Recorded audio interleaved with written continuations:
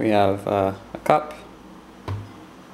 We have a mug with a handle. We have this thing. So one of these objects is different. If you guessed mug, then you probably know something about topology or are a topologist. Or you're just an idiot, because I would have guessed, I would have said this freaky. So I mean, we can agree on this, right? We can take a ball, and you can take a donut. And we can agree that these objects, they're different, right? You take this sphere, squish it and mold it enough, I'll get this shape. You know, and that's this guy, same shape. Yeah, another thing I could do with this sphere is I could punch it a little bit. So I'll get this shape. If I punch it enough and this dimple gets really deep, you know, I'll get a cup. However, a donut, what I could do is I could basically put all the mass and lump it over here, so I get this shape. And then I could do what I did with this cup and I'll just punch it. Well, that's a mug. I mean, it's not a very good mug, but you know, if I punch it enough, I'll be able to hold coffee here, and it's a mug. These two things are topologically equivalent, and this group of objects here are another set of topological equivalents. What we're going to do today is we're just going to define, I'll show you the definition of a topological space, and I'll do my best to justify it. And you can go to any book. As a matter of fact, pause the video well, when I tell you to pause the video, go to any book, look up the definition of topological space, or I don't know, go to Wikipedia maybe.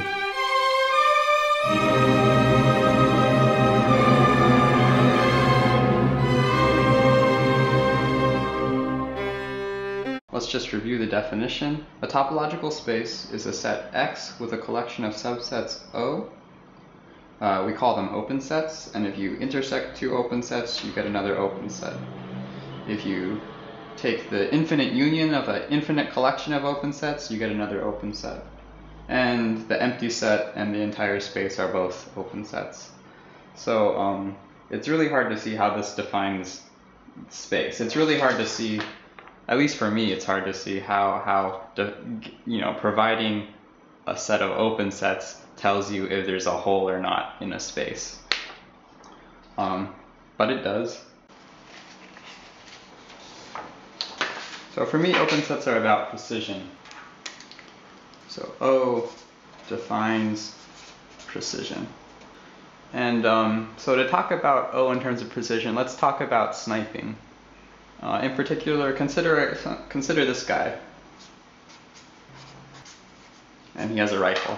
This is Simo Hayha, or I'm sure I'm saying that wrong, but he's also known as White Death. He's probably the best sniper ever. Let's say you give him 3 targets here.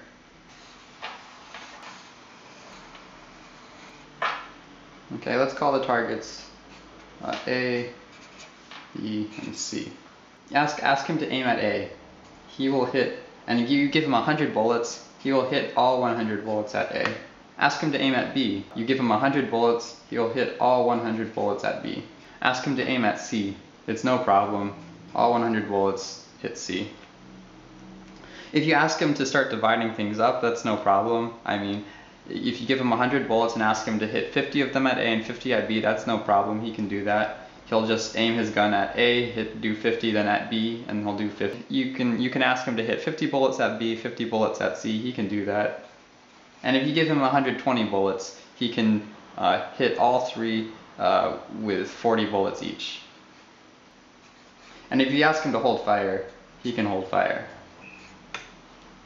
Anyway, I say to you that this defines how Simo Hayha views these targets. He can be arbitrarily precise, and from that he can build up larger sets of imprecision if he wants to.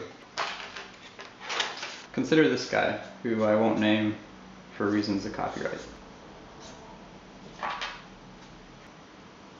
He's not as precise as Simo Hayha. I mean, he's not totally random either. He's given the same targets and asked to shoot. And if you give him 100 bullets and ask him to aim at A, he can't quite do that. He'll hit 50, about half of the bullets will hit A and about half will hit B. Similarly, if you ask him to aim all his bullets at C, he can't quite do that, but he'll hit half of his bullets will hit C. The other half will hit B because he'll jerk to the left a little bit. If you ask him to hit B, well, he can't quite do that, but what he could do is, say you give him 100 bullets.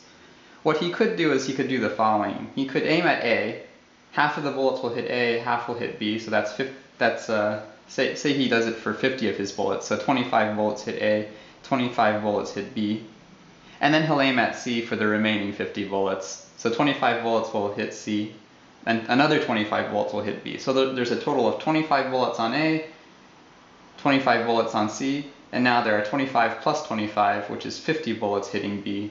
So he's in some sense managed to isolate B at least. So that's kind of that's the intersection of these two sets, by the way.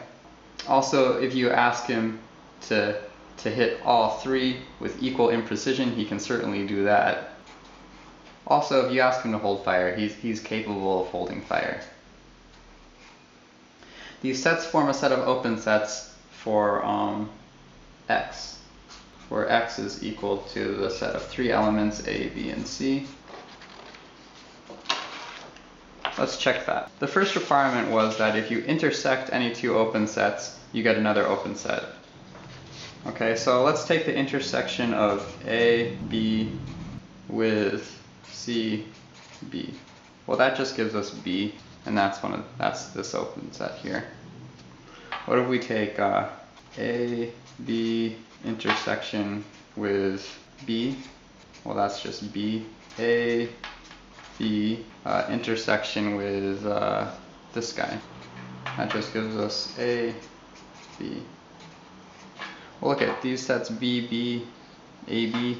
These are all in the collection of things we defined as things that he'll hit with bullets. Similarly, we can check C, B intersection B equals B, on and on and on.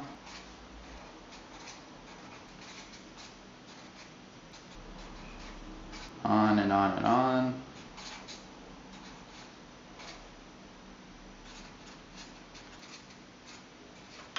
Okay, and we look at this list of all these things on the right hand side of these equations, and we notice we never leave this collection here.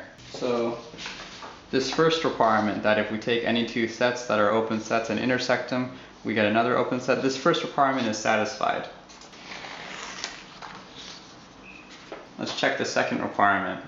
What is the second requirement? The second requirement is if we take a list of perhaps infinity open sets, we don't need to do that because we only have a finite number of open sets. But if we take any number of open sets and take their union, we get another open set. So let's take the union of this guy and this guy. Union C, B equals A, B, C. We see that's in here. Great. Let's take the union of this guy and this guy.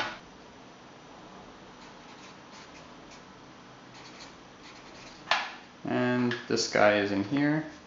Let's take the union of guy and this guy.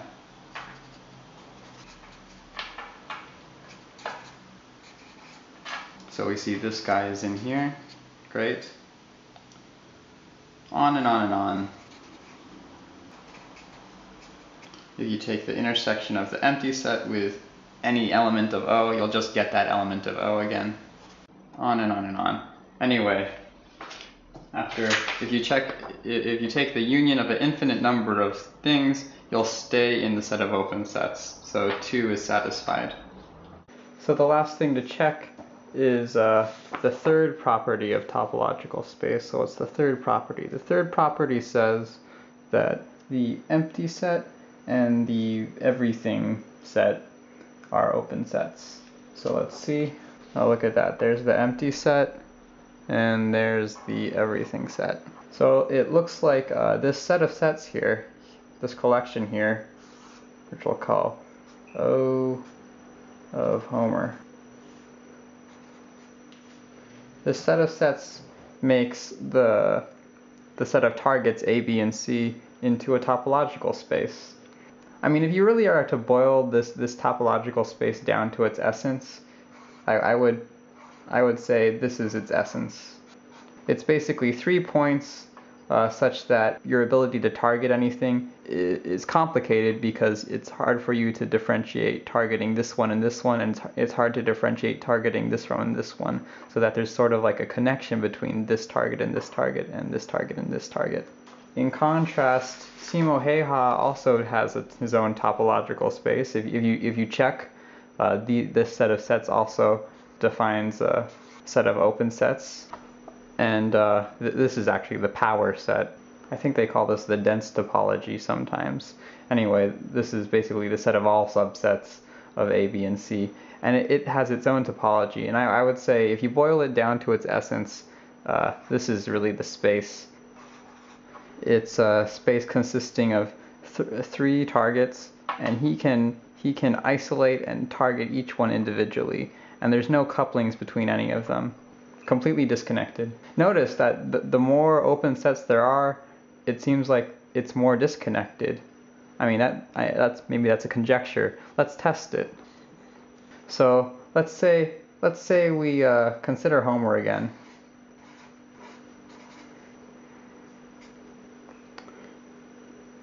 But we've for one thing, we've gotten him drunk. Another thing is we've decided to put him on a turntable. So this thing is rotating. And so we draw Homer right here. Here's Homer. This is a bird's eye view. And we have these 3 targets here. Here's the first target, there's target A, here's target B, and here's target C. Okay, and now ask Homer to aim his 100 bullets at these targets. Now it's going to be completely random. It's just chaos. If you ask him to aim at A, he'll spray a third of his bullets at A, a third of them at B, and a third of them at C. Similarly, if you ask him to aim at C, he'll spray a third of his bullets at C, but also a third at B and a third at A. And if you ask him to aim at B, he'll aim a third of his bullets at A, a third will hit C, and a third will hit B. Continuing the trend that we've had before, what does that mean? It means there's really only one set to consider that's not trivial, and then he can hold fire, and that's it. This is drunk Homer on a turntable. And this set of sets here, which only consists of 2 sets, this forms a topological space, and you can check. And if you boil this one down to its essence, I'd say this is really what it is. It's a space consisting of 3 points, and you can't disconnect any of them from each other. They're all connected to each other. They're really coupled. And look, it seems like we have shapes now. Here we have something that's like 3 particles. Here we have a row of particles, and there's no loops in this space. And here we have, 3 particles that are connected, and we have a loop. It's in this sense that defining a set of open sets allows you to define